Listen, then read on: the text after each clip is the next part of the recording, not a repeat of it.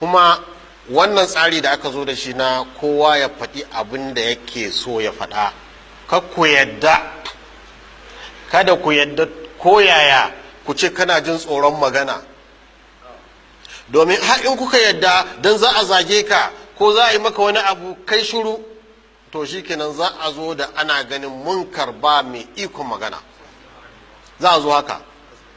Shi yasa muka tsaya a wannan ƙasa da ikon Allah da ƙarfin Allah, duk abin da ya kamata a faɗa sai mun faɗe shi, wanda zai zagi ya zagi, wanda kuma zai yaba ya je ya tsani shi da Allah.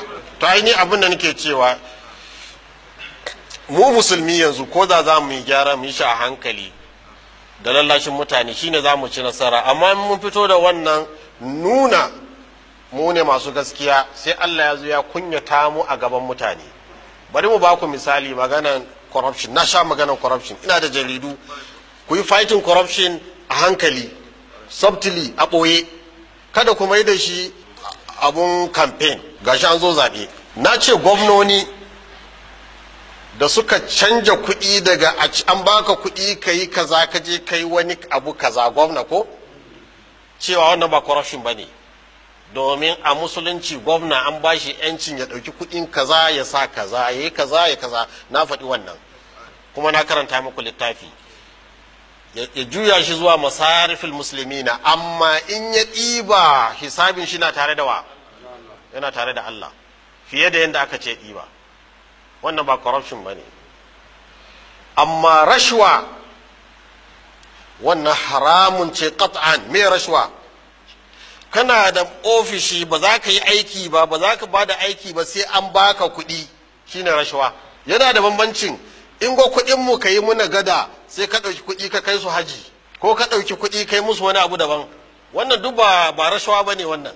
To ita hukuma wannan ta zo kamawa. Akwai manyan shugabannin siyasa da suka yi wa addini nan aiki, masallatai sun gina, mutane sun kai haji, makarantu sun taimaka, yanzu an kama su akan kun cire kuɗi daga nan kun saka shi a can. Ko ne an ba shi kuɗi, zo in goga kuɗi kai kamfen, ya ɗauki kuɗi ya ba masu kamfen, an kama shi da rashawa, wanda addinin musulunci ba wani kama shi da za ka yi. Amma wanda ya karɓi bribe, rashawa, to shi rashi wal murtashi dukkan su haram, wuta suke ci.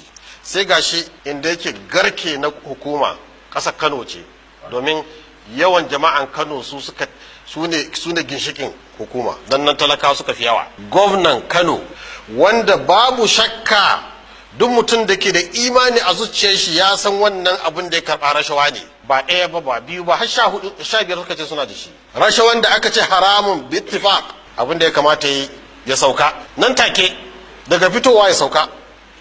Da bature ne ba ma kafin, don wanda zai saka fim din sai da ya faɗa zai sa ko, to da bature ne tun kafin ya sa zai ce na sauka, ya ki sauka, aka saka aka gani ya doge, kuma ya kwashi malaman addini ya tafi wurin shugaban kasa musulmi, assemblin Kano duk musulmai.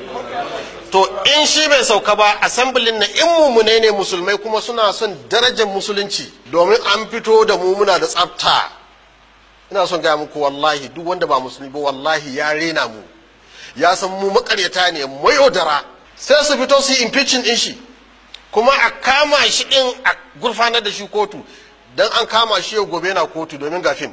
Amma a'a sai an wasa da lafazuka wayansu abubuwa na siyasa wanda muna nuna ba mu da gaskiya, saboda ka haiban mu da tsoron da suke muna duk ya faɗi. Kuma da Allah ya fara sanya abun sai ya shi gwamnan Kano, abun da muke ta faɗa kenan.